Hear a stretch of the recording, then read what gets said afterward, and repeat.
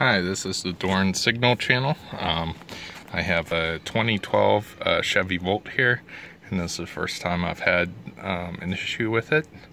I went to drive it today, turned it on, and the battery was all charged up, and I got this error here.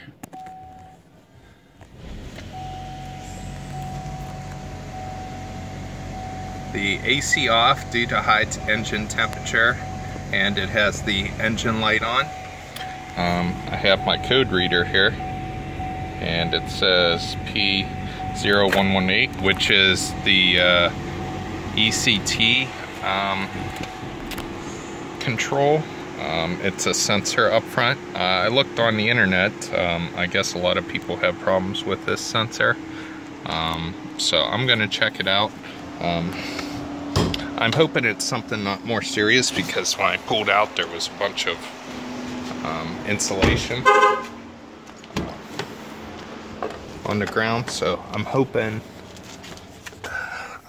some animal didn't get into it. So let's take a look here. Like, see, I have some insulation there on the ground.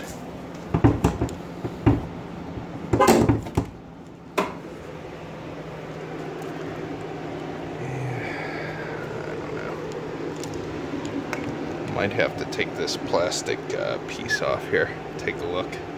I looked on the GM website and it showed where the part was, but it's not very intuitive where it's at. It might be back here, so this is probably gonna have to come off. So yeah, that's what I'm dealing with right now. So just looking at this, I noticed there was a chew mark here on the insulation that goes with the debris I was looking at. And I'm looking down here at the actual sensor, which is right there.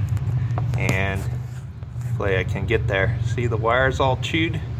So some animal got inside my car, chewed the wire. So I'm gonna look on the internet and see if I can find that wire. If not, I'm gonna have to